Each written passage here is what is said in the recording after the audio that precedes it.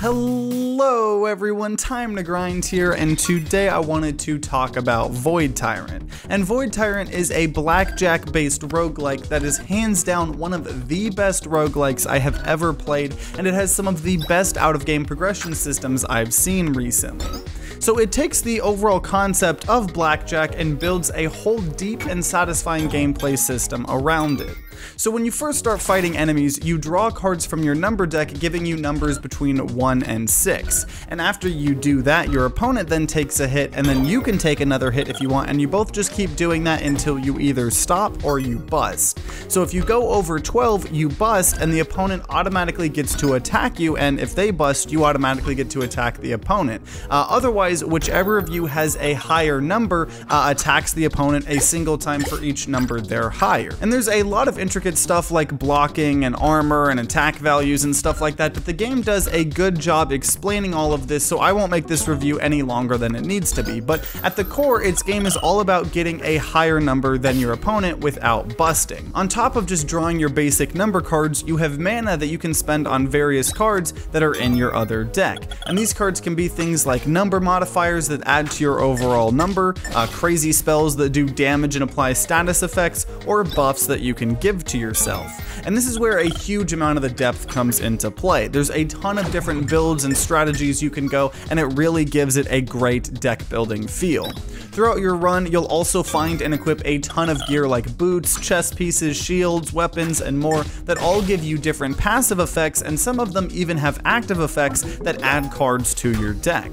And a lot of the cards that you play don't just instantly do their effect. Instead, they say things like, if you win the round, it'll do something. So there's a ton of risk versus reward decision making you have to make in the game, because sometimes you might be at like an 8 and you really want to draw another card to get higher because your opponent's at like a 9 or a 10, but you're scared because you might bust and take a lot of damage. And so pretty much you just try to go as far as you can and kill the final boss, but you probably won't win your first couple of games. And when you die, you get currency that you can use in various ways in your home base town thing, and this is where the game absolutely shines. The out-of-game progression is you kind of building up new buildings and statues and things like that that will give you passive bonuses and also unlock entirely new effects or mechanics. So early on, I unlocked a new building that allowed me to get missions that are like little fetch quests that I slowly complete across runs that give me bonuses or can even unlock new classes, which I'll touch on later. There are also statues that allow you to keep a single card from a run to run or a ton more. You can also buy starting gear for your different classes, and you can even unlock entirely new ones. There seems to be 4 different classes, which doesn't sound like a lot, but they all have drastically different playstyles, and they all have a ton of depth and variety in each one. I almost have like 10 hours in the game, and I still only have 2 classes unlocked, and I still feel like I have a ton of stuff that I could explore just in those 2 classes.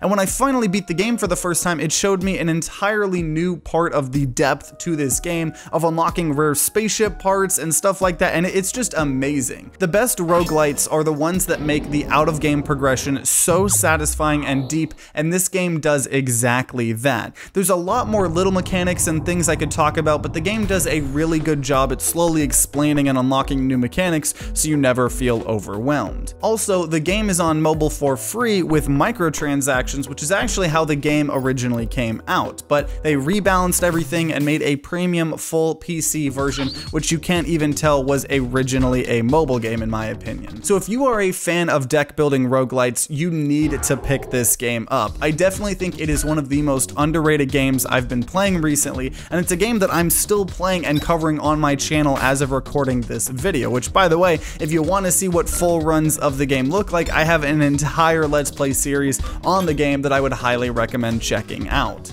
And if you enjoyed this video, then consider subscribing, ringing that bell like all the big boy YouTubers say to be notified when more reviews and Let's Plays like this come out. And if you're going to be grinding out some Void Tyrant on your own, then I wish you guys luck, and see you all next time.